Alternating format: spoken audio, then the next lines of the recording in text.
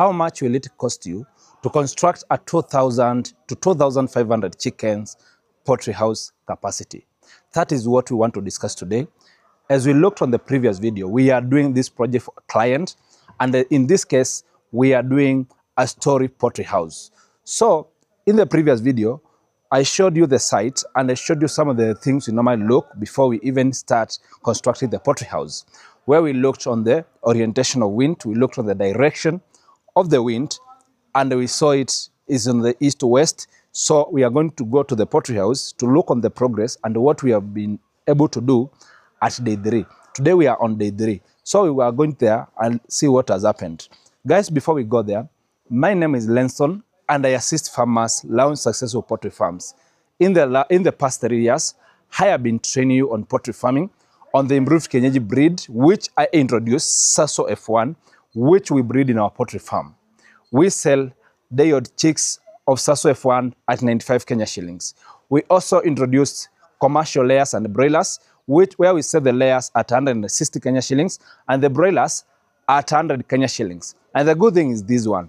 We are not only provide you with these chicks alone, we will ensure we deliver to you the best of the best. We ensure we offer you technical support and assistance, and we grow with you step by step out the time we are going to go to the market. That's the beauty of working with us. That's why we are here, to ensure even before you think of investing, you get to understand how much money are you going to need now to construct your poultry house. First things first, I did some procurements, and these were the costs which we did. So come with me here so that you may be able now to see what we were able to do. So come with me so that I may be able to show you some of the things we procured in the first place. With me here, you can see we have some timber here. These are the 6x1 timber. And one thing I want to tell you, the reason why you are seeing we have a lot of timber here is because we are doing a story poultry house. In this case, we are using the timber now, the 6x1. You can also use by 8x1 timber for the first floor. So this is the timber we are going to use for the first floor. With me here, we also have some other timber. We have some 4-2 timber here, as you can see, and we have some 3-2 timber over there. This one we are going to use for the trusses, and I'm also going to show you another place where we are using them in construction of this poultry house. The other thing we procured, as you can see, is the sand over there. So that's the sand we are using now for the foundation, and also we are going to use it for the construction of the 3-feet wall height. One thing we normally ensure we do when you give us work, we give you a terms of reference and a quotation. A terms of reference is a structural description of the poultry house, how it's going to look, how the length, the width, the height, and everything. Like this house, we are talking of this house is 25 by 50 by 17 feet. That is inclusive of 2 feet now going now to the ground. So we have that description over there. We have now the wall height from the ground now to the ventilation, which is around 3 feet, and we normally do it at the last step. So I want you, my guys, to come with me so that you may be able to see what is happening. Let me climb over here. I hope I'm not going to fall down. So I've just blocked the way. So we are just going to go to the site to see some of the things we have been able to do from the first up to now. So come with me, guys, so that we may be able now to understand the most important aspects when it comes now to poultry farming in this manner. So come with me, guys, so that we may be able to understand what poultry house construction entails. As you can see, let me just come here. We want to start with the most basic thing. Just behind me are the engineers doing what they do the best. We are the best team when it comes now to poultry house construction. I just want to show you.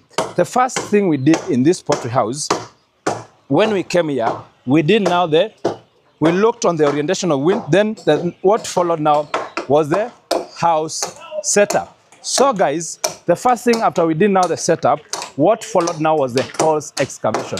And I just want to show you something here on the holes, because we want the house to last for a long period of time. After we excavated the holes, what followed now, we used a gladiator which is now anti-termite, to protect this pole from being attacked by termites, to also increase the longevity. Not that alone, what followed, we also use now the PVC to ensure that it covers the whole round pole, which now enter the 2 feet, which now enters on the ground, to ensure now the termites are not going now to eat this poultry house at the earliest time possible. Then the farmer might be required now to make another poultry house the soonest possible. So this is the most important aspect we normally start with to ensure that you don't make a mistake. We were wondering, where are we going to use the ballast? We used it now for concreting now the round poles, and also now for standing these. So for poultry houses, I've always advised you, when you want to invest in poultry farming, don't make a very expensive poultry house. Make sure you have a simple structure, and invest a lot of money now in stock. In poultry farming, around only 10% of the total investment normally goes now to the poultry structure.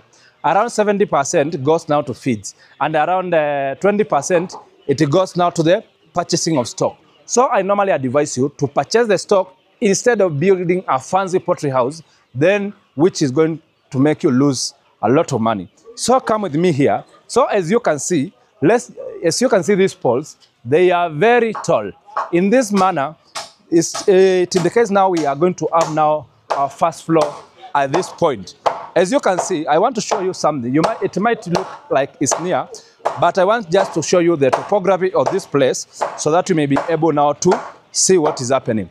If you see, there is a hole here. So when we be doing now the floor, we are going now to have this place being dug, and the soil will go to this side before we even start the process of doing now the foundation. And that's how it's going to do. So if you come now to this side, just come with me so that you may be able to see what is happening.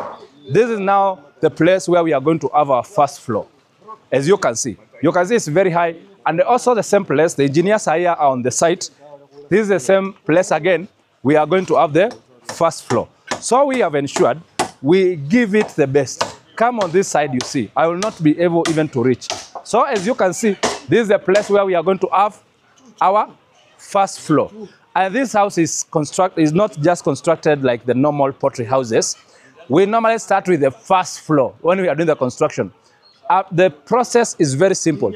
After we do now the house setting, we follow now with the digging of the holes. Then what follows now is now having these runners now running across the whole poultry house to increase the stability. Then we have now the first floor. So we are going now to do the first floor. After we do the first floor is when we are going now to do the roof.